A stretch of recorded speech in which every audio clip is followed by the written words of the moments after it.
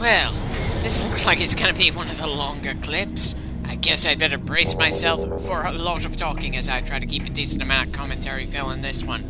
It'd probably be easier if I felt in any way interested in the planet we're working on, or the objective we've been given.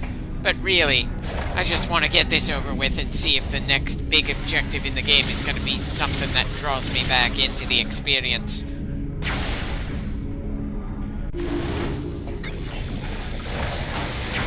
Same batch of bombs on the same bridge, and it's just as uninspiring to take down. I guess the dropship there wanted to attack those robots as well. Not that the plasma beam is an especially fun weapon to use when the enemy gets into a nice convenient line.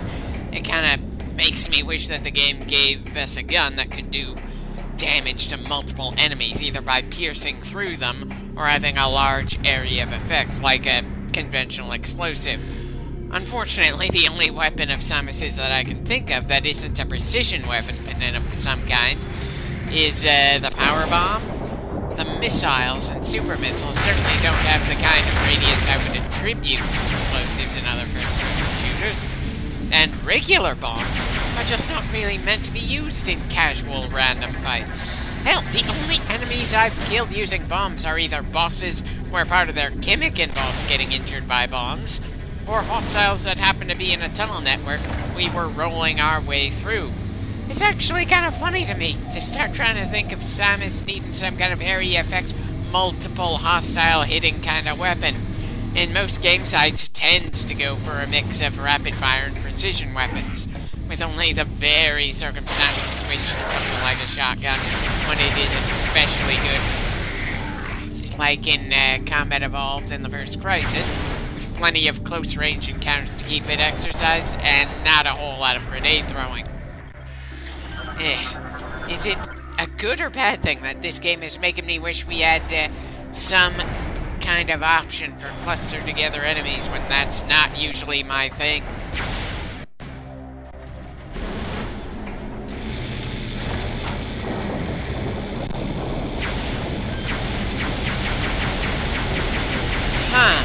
So that dropship blasted the platform we couldn't use to get from one side to the other, then destroyed the gears that forced us to need that platform in the first place.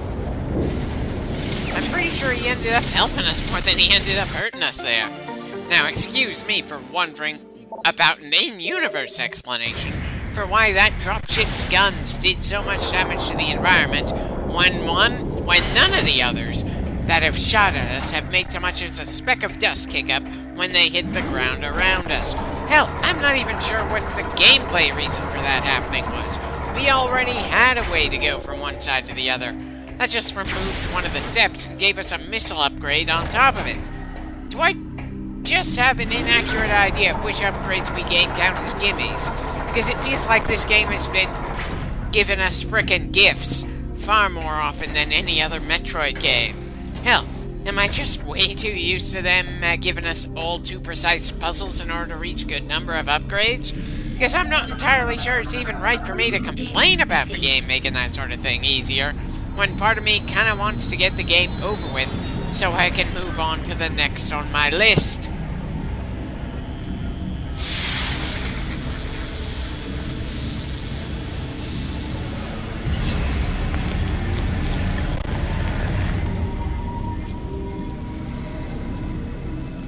Okay, so we've got something else to repair, along with a bunch of small bug-like robots crawling out like roaches for some reason. Those little critters don't seem to be hostile. Not that we had a chance to scan them there. Maybe we'll see them again later and be able to scan them.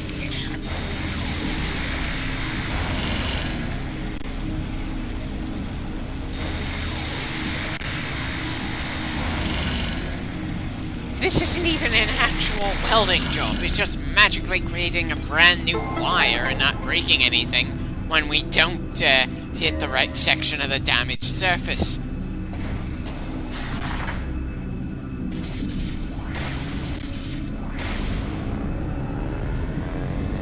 Okay, what did we just turn on?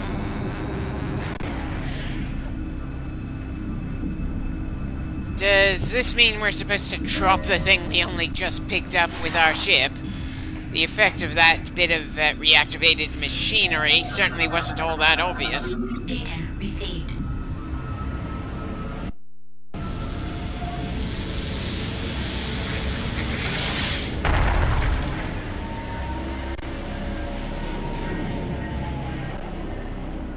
So, we're supposed to activate the bomb slot again. Still feels like padding, but at least it's not as bad as the bit where we had to turn back so a door would lock in front of us to let the actual way forward open up.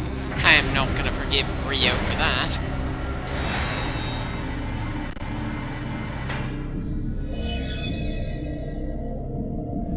Okay, so now we've got a hologram at the top of this thing. Not really giving me the sense that we're getting closer to forming the bomb that we need to blow the seed up, but at least it's a visible effect. Maybe I'm just letting my impatience at the moment take away from my own accomplishments.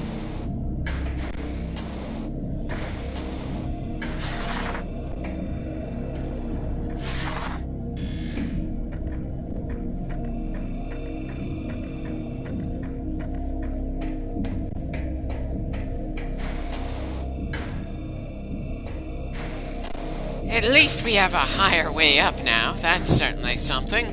And we certainly won't need the spider ball to get to this bomb slot.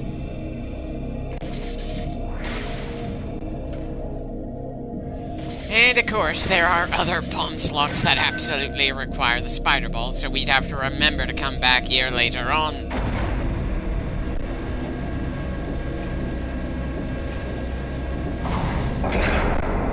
Okay. I suppose this looks interesting. If only I knew just what was going on.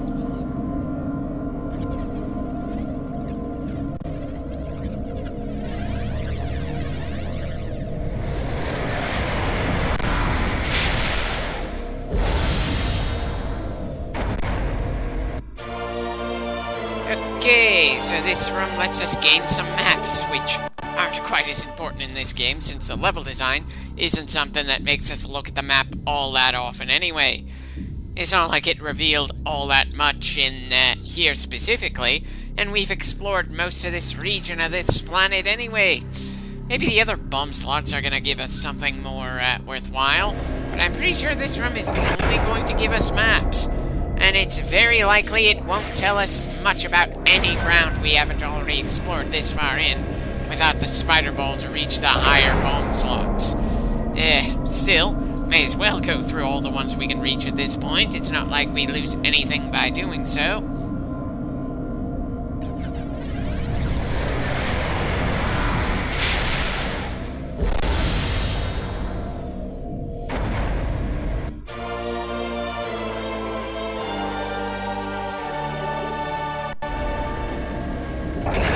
Okay, so we're not put into the map screen if the map we gain here isn't actually on Elysia.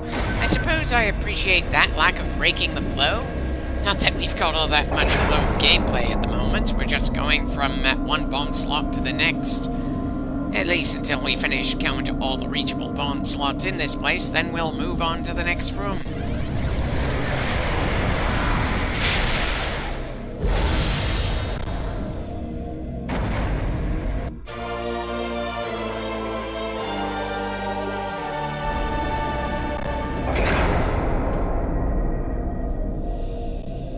Okay, can't go to the left anymore. I suppose we're done not long after I said we're here until we're done.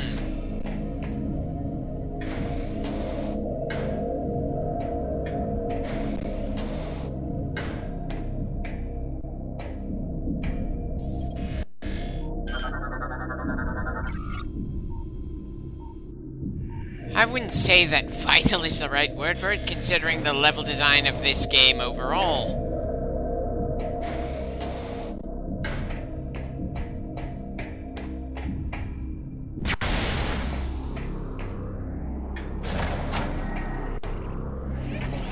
Okay, we've got a nearby upgrade, probably not a major one.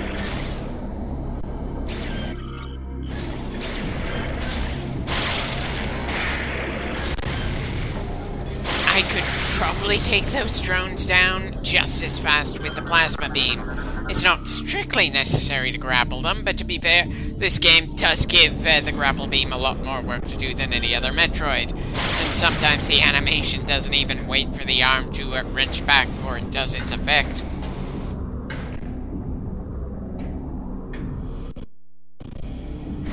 Well, that missile upgrade is certainly pretty high up, and I somehow doubt that the screw attack is going to be enough to get us over there from over here. Is it even accurate to call it a screw attack if we have never used it as an attack in the 3D part of the franchise?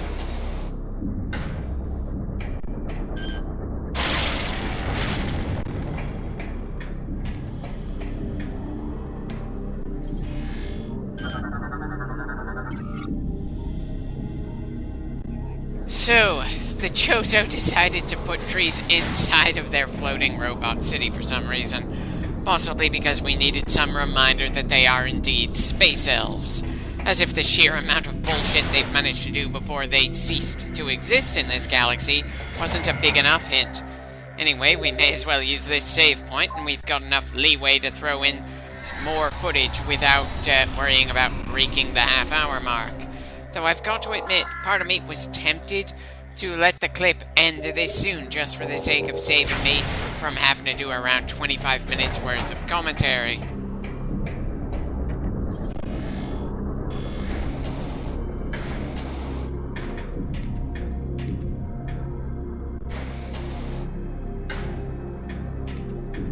I'm possibly missing something obvious as a way to get to that upgrade. Ah well, we're close to an ice door, so let's break it and see what's on the other side.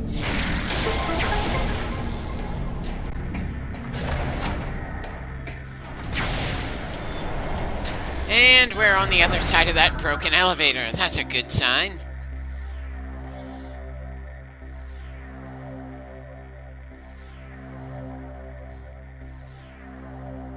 Wait, so the Chozo-made robots willingly let themselves be controlled by the Aurora unit? I'm sorry, but that just seems iffy based on what we've seen. For one thing, that kind of undermines the lore that implies the machines have their own autonomy. After all, aren't they the ones writing this lore entry? Am I just not looking at things in the right angle? And for another, once the Aurora on the planet was uncorrupted and reconnected to the network, shouldn't the robots have stopped being hostile to us if that was the case? Is it even worth it for me to feel annoyed by that bit of lore when this game has thrown a lot of lore at us that just doesn't make me give a damn?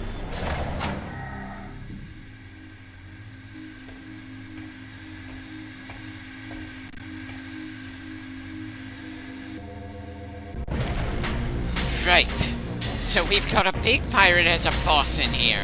I'm sorry, but we beat a Berserker Lord all the way back at the start of the game.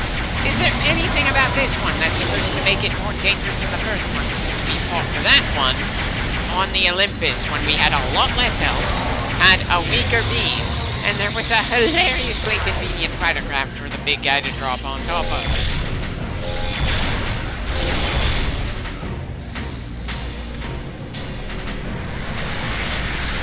Yeah, there's nothing about this guy that's interesting to fight. We're just gonna go through the opening boss fight again when we're stronger with a slightly different battle zone. I'm not saying the Berserker Lord is a bad boss design. It just doesn't feel interesting enough that we should fight against it more than once. And I'm fairly certain this is the third Berserker Lord we've seen in this game so far. Though maybe it's just the second.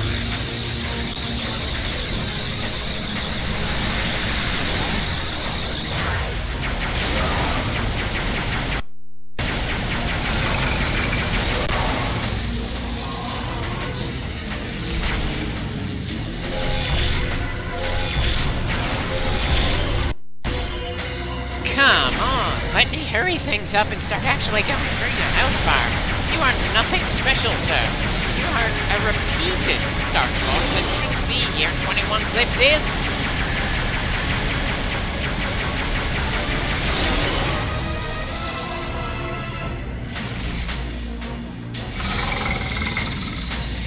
Your growls mean nothing to me. You're kind of a joke when it comes to larger foes I've had to deal with. Hell, you aren't even the biggest foe we've seen on this planet, much less in the game. I am just holding in far too many guns while dealing with this guy this far in.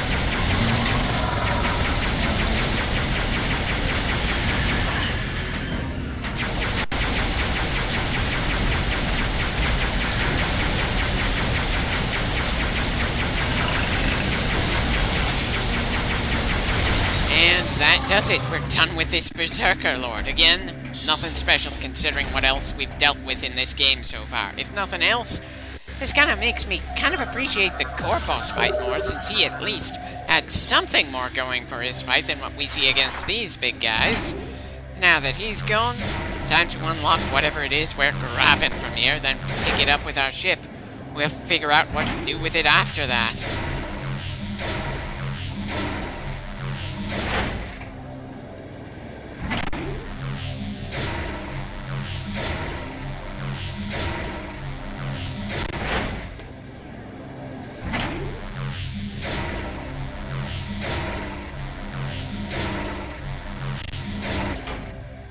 Right, locks have been removed, and we've got something else to interact with.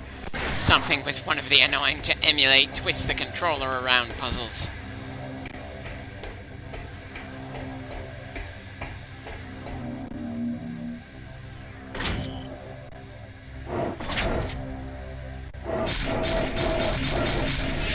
Again, if there's anything I'm looking forward to when the Metroid Prime 3 remaster comes out, is for me to be able to do the various tasks that require some finesse without any real trouble once again. This game is certainly beatable with an emulator, but it's annoying as hell to pull off some all-too-common tasks, and good god, I get the feeling that trying to play through the Wii's Punch-Out or Red Steel would be its own pain in the ass to get my computer to properly emulate. I should probably try getting those running instead of Metroid Other M, since I actually did enjoy them. But I'm still not looking forward to trying to get those controls working.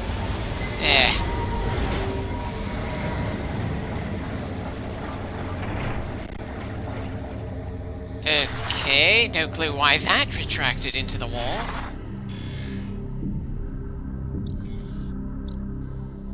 So, we're still going through unexplored territory. That's not gonna last too long, but I certainly appreciate it for the moment. And it's very likely to lead us to our next major objective point.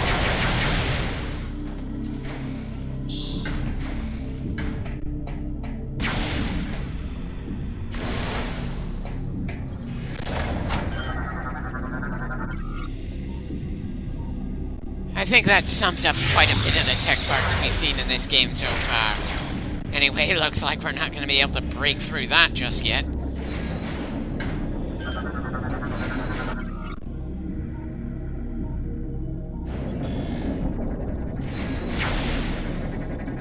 So, we need to have good timing to jump over there.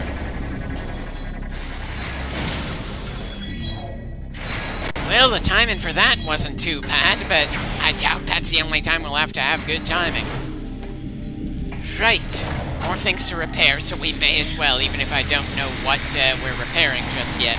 It's not like this game will have any kind of traps for players foolish enough to repair this or that particular piece of paneling. I don't think Nintendo is quite that sadistic, and certainly not with this franchise. The closest thing to that kind of trap I can think of is the time a Chozo statue that looked like it might give us an upgrade turned out to be a boss. But that's certainly nowhere near common enough for me to feel especially cautious of interacting with things in this franchise. Nothing like various item boxes turning out to be a mimic in RPGs or something.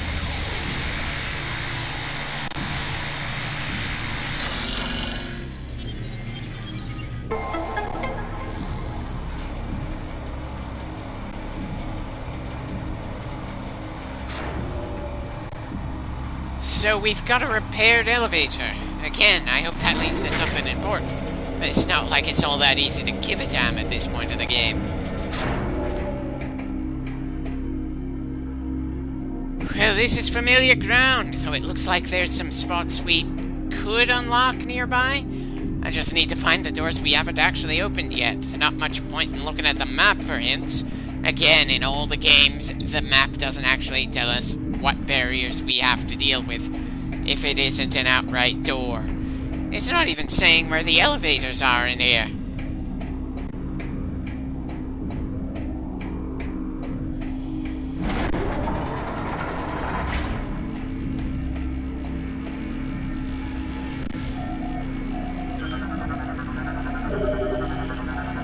And we've got more locks to have to deal with.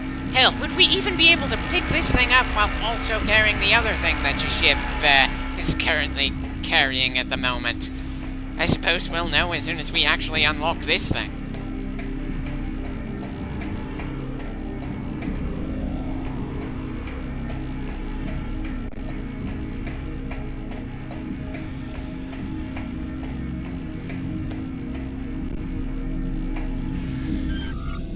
And great, now I have to figure out how to get up there when the map isn't detailed enough to tell us.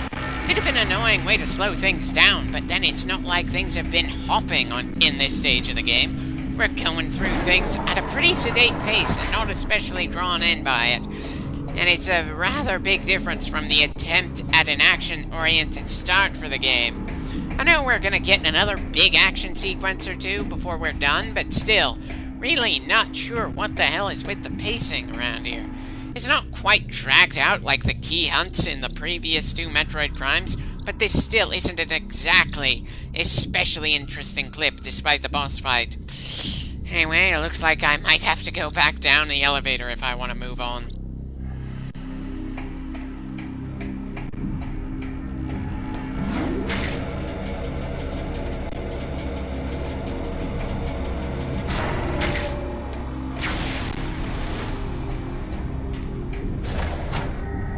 Well, the screw attack certainly isn't going to help us here.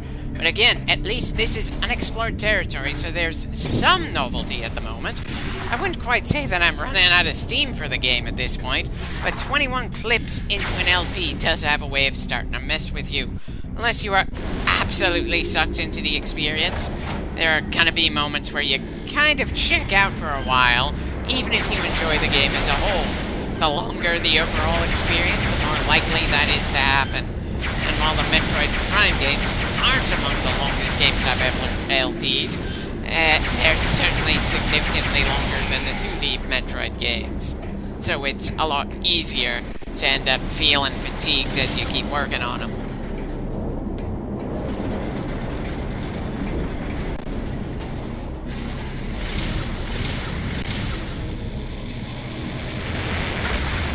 And we've got more drop ships. We've certainly been shooting them down pretty frequently since we returned to Elysia. And it's not doing the pirates any favors in terms of credibility that we're taking down their ships this fast. Granted, they don't need credibility the same way the Covenant from Halo do. Still, they're trying to be more of a military force in this game than any of the other Metroids, and unfortunately, they just can't measure up to that on a fundamental level. This just isn't the kind of genre where they can pull off being a military. As much fun as Metroid can be, the three-dimensional section of the franchise isn't what I would really call action-oriented. It's definitely hard to feel all that immersed in things when we drop down into a bottomless abyss a few times in a row with minimal consequences. Metroid just isn't fundamentally meant for bottomless pits, so of course, they just decided to make it this planet's main gimmick. Just another reason I can't find it in me to give a damn about Elysia in this game. Well, we're getting close to the next stopping point, so it's not like we're gonna have to deal with it for this much longer, at least in this clip. I'm definitely looking forward to leaving this planet again, but it's not like I know how many more clips we're gonna be here.